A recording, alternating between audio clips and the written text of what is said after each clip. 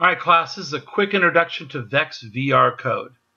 One of the first things you're going to do is navigate over to vr.vex.com. And when you do, this is what you're going to see. So here is where you're going to be building your projects. And let's go ahead and get started with your very first assignment.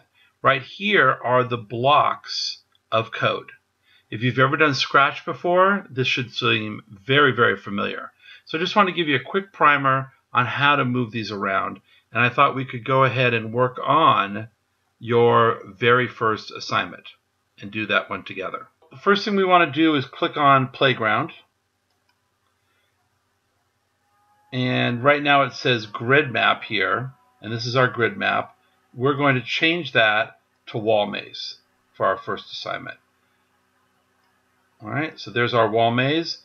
If you have a small screen, you can leave this small. You can move it around wherever you need to. If you have a bigger screen, you can go ahead and expand it. And then we have a couple different views. This is our robot right here. The red lines are the maze, and this is our robot. We can take a look at it this way. So there's that cute little robot, and we're going to see what happens as we drive. So I'm just toggling back and forth between these two here. Move that to the side a little bit. And our first goal is to get this thing moving. Let's not say where it's going to go. Let's find out together where it's going to go. So first thing we're going to do is grab this code. All these blues are basically your drivetrain. All right? There's magnets, there's the looks, there's control. There's all kinds of great stuff here. We're going to start out on our first assignment with just drivetrain. So there's drive. But if you pick drive, you're going to have to tell it how far forward to go. And it won't work at this point because there's still a gap here. And these have to be connected. You see there's a little puzzle shape here that helps them fit together. So we could go forward or we could go reverse, but it's just going to keep going and going and going, and that's not what we want. We want to control how far it goes. After all, we're in a maze. So I picked drive forward. Right now it says 200. I'd like you to change that to 250. All right, then there is a left turn that we need to make. But right here, you'll see that it says right turn. But this will be okay because there's a pull-down menu here, and we can switch this from right to left. And then you're going to do that for 90 degrees. Next, you're going to drive forward again. So we grab drive forward again for 250. Just like it said here, 250.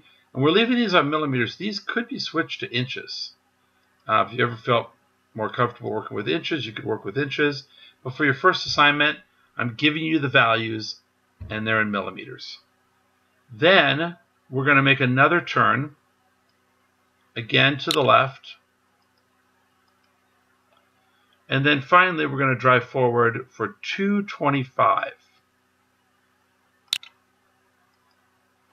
225. So we have a drive forward, a left turn, a forward again for the same distance we went in the beginning, another left turn, and then we drive for 225. So it'll be interesting to see what happens. So this is going to be your first assignment. You're going to make this code, and then you're going to make it, you're going to drive it. How do you drive it? You can push the play button here, or you can push start up here. To reset everything, you can push this button. So watch, when I hit start, it's going to keep going. It's going to start going, but I'm going to hit stop before it reaches its destination. So there it goes, but I'm going to hit stop because I want you, I'm going to show you reset. There we go, we went to reset. And we could also do it this way, start and stop. I'm going to let you find out where it's going to go, and that's going to be the first question I ask you. All right, have fun with your coding. See you next time.